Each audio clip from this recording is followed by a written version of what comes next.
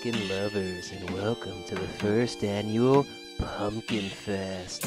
31 days of non-stop pumpkin experiments. Join me as I consume 3 pumpkin products a day. Store-bought, homemade, family desserts, or hard liquor. We have it all at Pumpkin Fest 2020. Alright, so welcome to Pumpkin Fest Day 4. As I've mentioned earlier, plans were changed, so I'm just going to do this on the road. And I don't know about you, but I am not a fan of Starbucks. I haven't been there in about a couple years, but my sister makes the claim that the cold brew is something worth going for. And I'm going to be honest, I haven't tried any real cold brews. I kind of avoided the trend when it came. But now that it's here to stay, might as well get on the bandwagon now.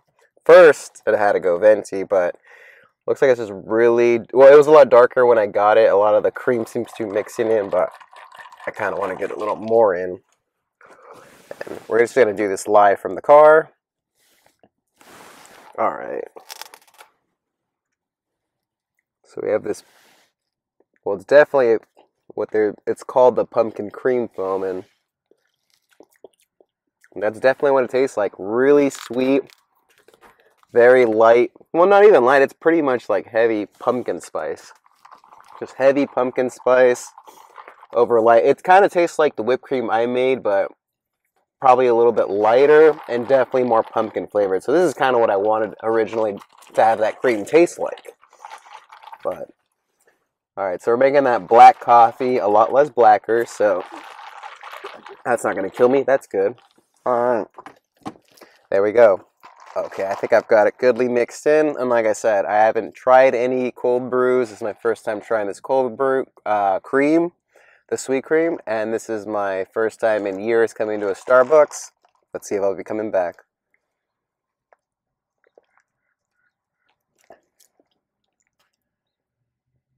Okay, that's actually pretty good.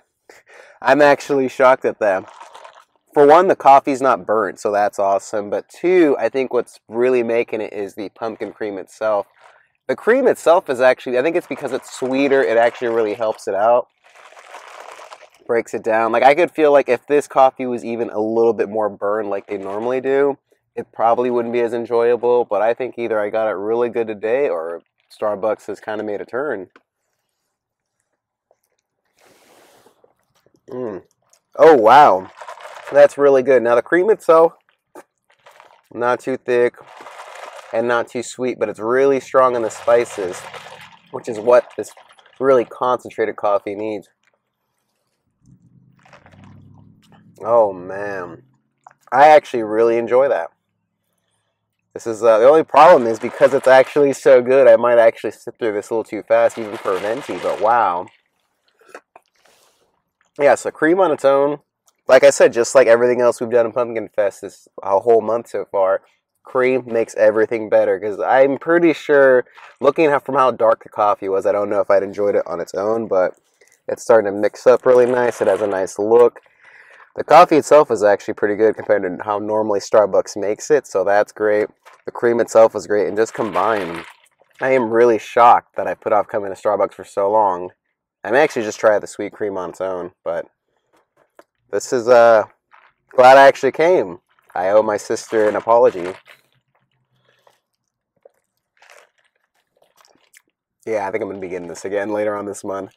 Yeah, awesome. Coffee not too strong. Cream great. I'm definitely going to be getting this later on again. So far, the first store-bought thing of Pumpkin Fest, and it is a success. Let's hope every other store delivers on that this month. All right. On the next one. Alright, so just to follow up, I've been driving around for about 10-15 minutes now, letting the coffee settle, and as I get closer to the bottom where the cream has a harder time reaching, and I guess more of the concentrated burnness has sunken down to, I'm realizing that this is not as good as it started off as, and it's because Starbucks as always burns the shit out of their coffee. And I think if I were to get this anywhere else, I'd probably think it's the best thing ever, but as of right now, I just really like it. And as always, cream stays safe at everything this month, and this pumpkin cream is awesome. Burn coffees, whatever. Overall, not as much as when I first started it, but still will get this again, and I probably will tomorrow. Alright, welcome back to day 4 of Pumpkin Fest with item 2 with Trader Joe's Pumpkin Spice Granola Bar. And it is exactly what it sounds like, heavy granola with all the ingredients of it, with all the combinations of seeds and rolled oats, but also pumpkin spice, including puree, pumpkin seeds, pumpkin spice, and of course, clove, because you can't be Trader Joe's without some heavy clove. Now, as you can see, I've already opened these up before, but let's see how I feel about it. That was a week ago. Maybe I might like them more. As you see, it kind of looks like bird food, even more so than most granola. Almost looks like a cake or a pie with a piece of chocolate crust at the bottom. Oh, look at that. And right off the bat, you smell light pumpkin spice. It's more the cocoa that's overwhelming. You got the pumpkin seeds at the bottom. It's really strong cocoa, and then after that, really, really strong cinnamon, and then the pumpkin is the last that you smell of it, though. So,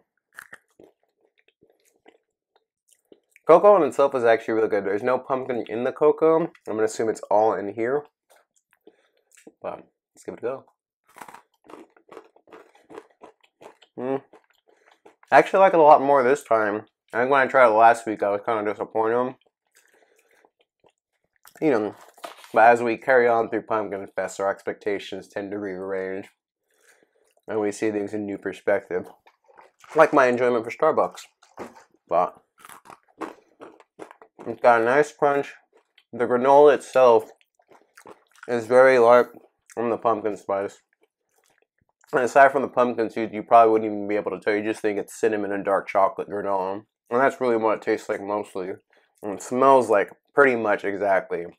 It's just granola, cinnamon, and chocolate, chocolate, chocolate. There's a reason they put 66% cocoa dark chocolate, because it tastes like 76% chocolate and then the rest granola.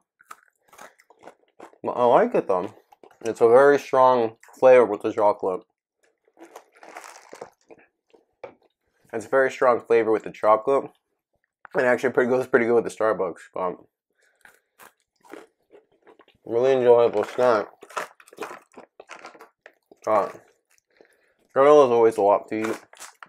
So if I do buy this again, it's a kind of one pack for the whole season kind of thing, because this will last you a while. Overall,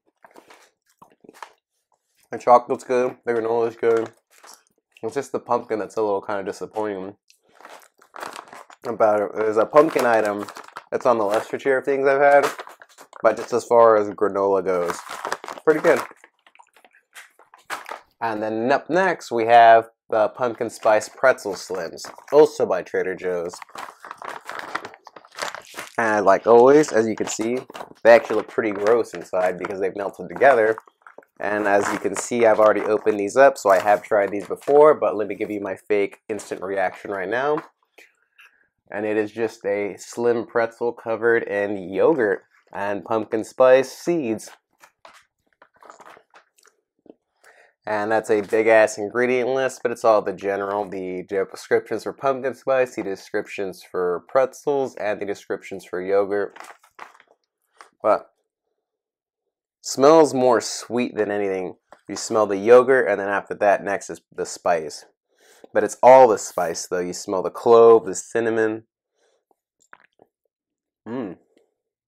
Nutmeg. Nutmeg is the biggest thing right here, actually. I take that back. Nutmeg is what you smell most.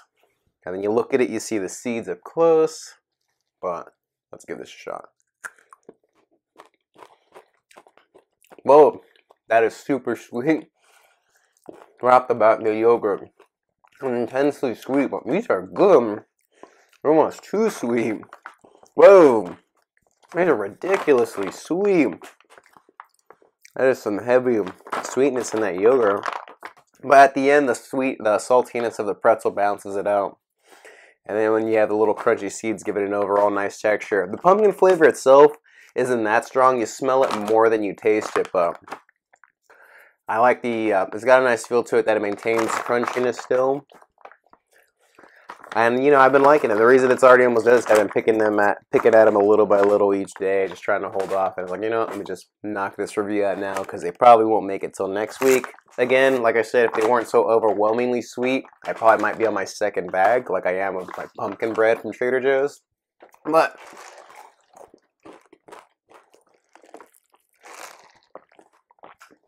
there's something some burned ass coffee can't take care of.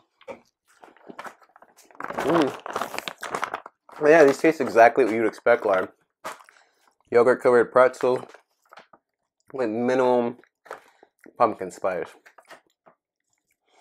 That's more the seeds, I think, bringing out the pumpkin flavor. But it's alright. If anything, it kind of reminds me of when you get those sweet roasted covered pecans that are in pie. Just doing that, but roasting pumpkin seeds in like a pumpkin kind of sauce. But it's definitely on the sweeter end though. So if you like sweet pretzels, this is for you. And if you don't like pumpkin spice, this is definitely for you too. If you're very subtle with it, these two, not bad. And there's a reason I wanted to review them together.